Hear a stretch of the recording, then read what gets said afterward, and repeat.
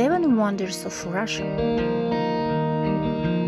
Unlike the world list of 7 wonders, which includes only architectural monuments, most of the places in the Russian rating were taken by natural attractions. Let's see what unique places of our country are included in this famous list, and let's figure out how to visit them.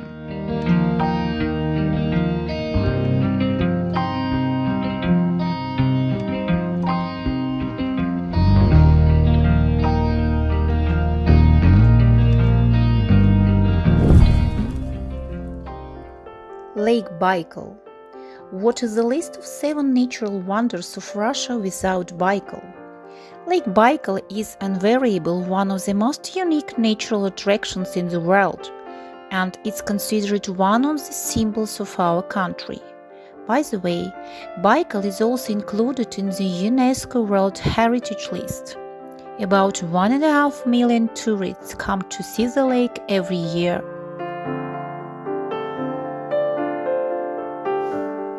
Why do I need to go on a trip to Lake Baikal at least once in my life? First of all, because of its natural uniqueness. It's the deepest lake in the world, with the largest supply of the purest fresh water and a unique ecosystem.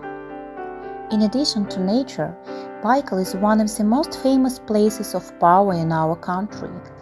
There are dozens of sacred places for shamans and Buddhists along the shores of the lake. In the vicinity of Lake Baikal, you can see a unique symbiosis of cultures and religions. From the monuments of the Tatar-Mongolian Empire and the villages of old believers to the mysterious shamanic apes and the main Buddhist Datsun of Russia. And of course, active outdoor recreation, exciting ethnographic excursions, and even ecotourism with the observation of rare local animals are waiting for you on Lake Baikal.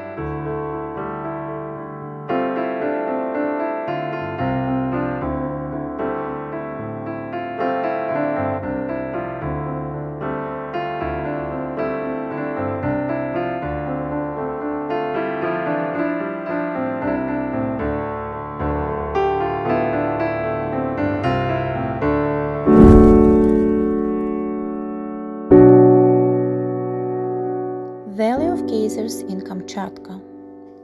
Kamchatka is deservedly included not only in the list of 7 natural wonders of Russia, but also in the list of UNESCO sites. However, due to the remoteness of the region, only about 200,000 tourists come here every year. 10% of them are foreign citizens. Every year, this figure is growing at an impressive pace. So, have time to go to Kamchatka before it becomes a real tourist mecca. It's worth noting that only a small, specially protected part of the peninsula, the Valley of Geysers, belong to the 7 wonders of Russia.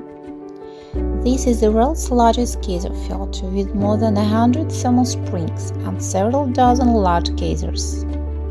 Getting here is not so easy. Firstly, you can only get to the valley by helicopter. Secondly, the number of tourists is strictly limited and you need to get a special permit before traveling. However, all these difficulties are fully justified by the unique nature of the valley.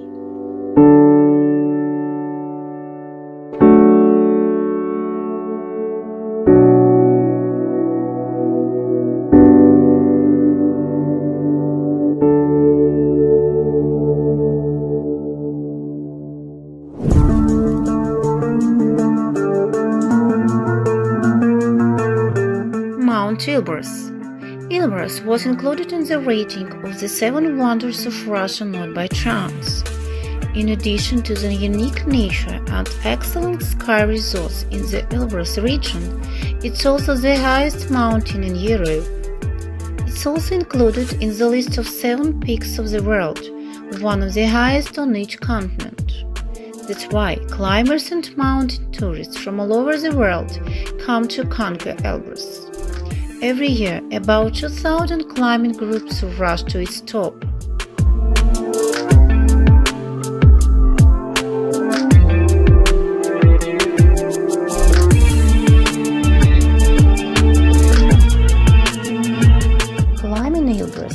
consider it not so difficult and quite suitable for beginners.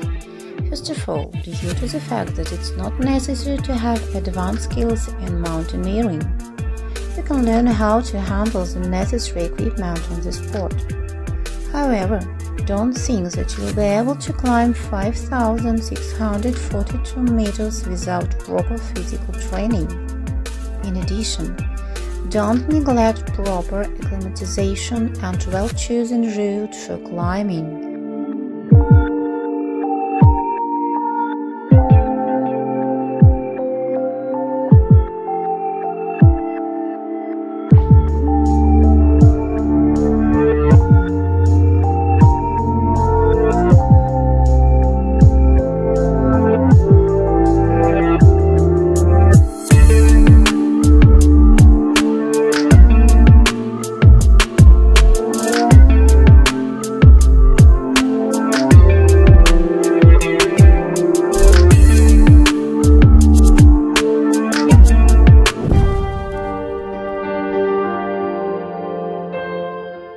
Weathering pillars in Komi. Weathering pillars in Komi are the final natural attractions that got into the final of the project's 7 Wonders of Russia. This geological monument of nature is located in the mountains of the northern Urals on a plateau with the mysterious name Man-Papuner. From the language of Mansi people, its name translates as Small Mountain of Idols. According to local beliefs, 7 idols standing on a plateau and stretching to the height of 10-story houses are robbers turned into stones.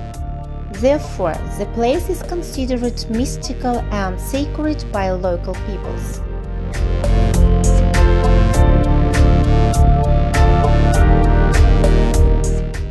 Despite the fact that weathering pillars are included not only in the Russian rating of natural wonders, but also in the list of UNESCO World Heritage Sites, only a few hundred people visit this place every year. The main problem lies, of course, in the complex logistics. The Man-Papuner Plateau is located on the territory of the Pekora Illich Reserve, in the most inaccessible part of it. In the warmer months, you can only get here by helicopter.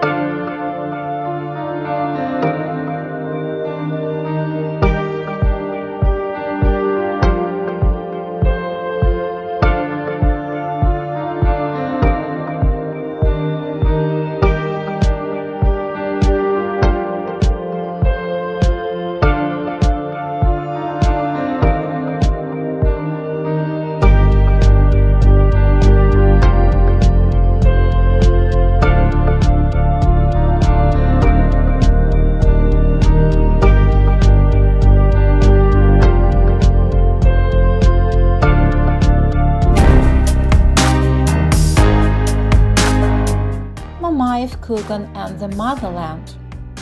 Well, now the turn of man-made monuments from the list of 7 wonders of the world of Russia. Surprisingly, they are all located in the European part of the country. And of course, the first of them and the largest monument of Russia and Europe is the Motherland on Mamayev Kurgan in Volgograd. Since its installation in 1967, and for 22 years it has been considered the tallest statue in the world. For this, the monument was entered into the Guinness Book of Records.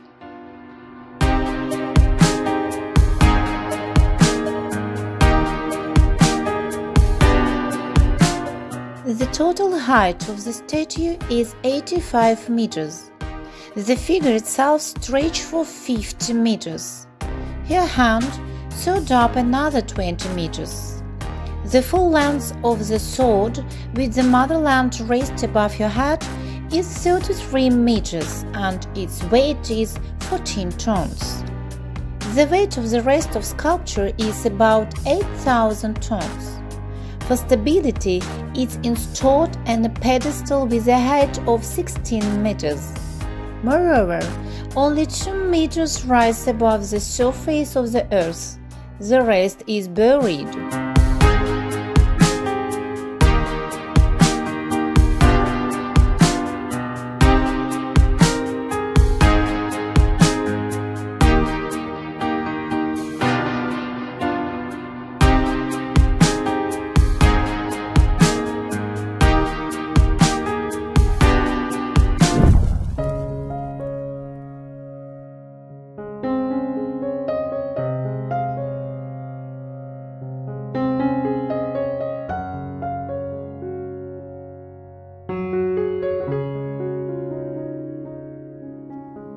St. Basil's Cathedral. St. Basil's Cathedral is one of the most recognizable monuments of Moscow along with the Kremlin. It also belongs to the UNESCO World Heritage Sites. From this it becomes clear why the temple was among the main wonders of Russia. However, the name St. Basil's Cathedral is colloquial. Officially, it's called the Cathedral of the Intercession of the Most Holy Theotokos. Now it belongs to the State Historical Museum.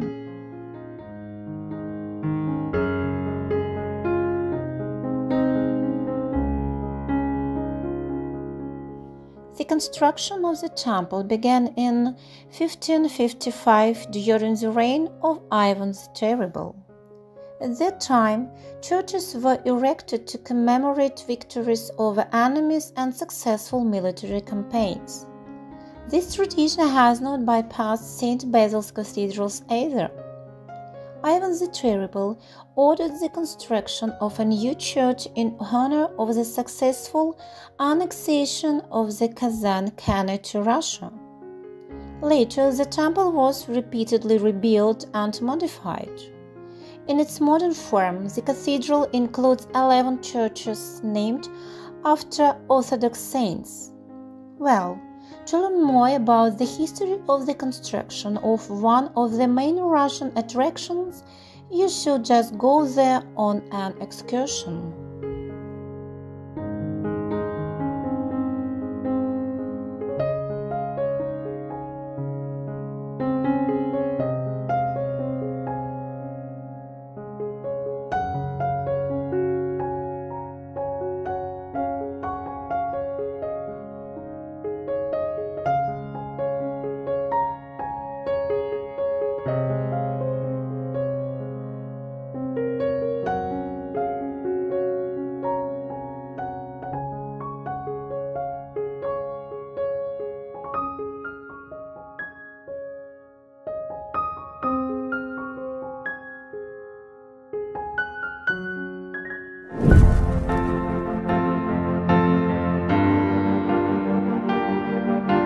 Peterhof Fountains.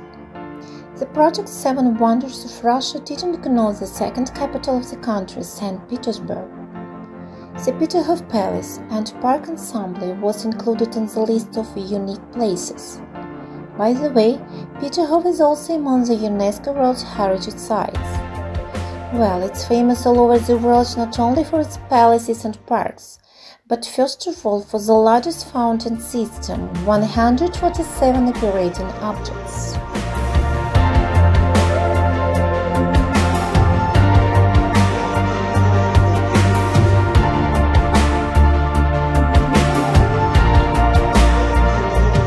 The construction of Peterhof was started in 1712 during the reign of Peter I. When erecting a new summer residence, the emperor dreamed of surpassing Versailles in splendor and decoration. For several centuries, Peterhof was completed and updated, new parks, buildings and fountains were added to it.